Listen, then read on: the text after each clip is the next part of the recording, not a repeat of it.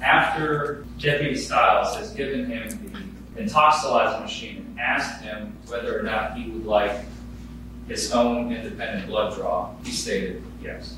Correct.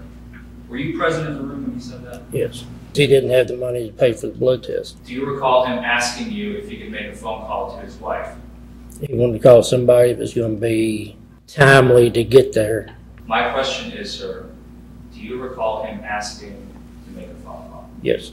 Do you recall what he said he wanted to call somebody for? To bring money. After he asked for his phone call, do you recall your response being, we don't have time for that? Correct. We don't have time for him to call somebody that's going to be 45 minutes away. He told you that they're going to be 45 minutes away.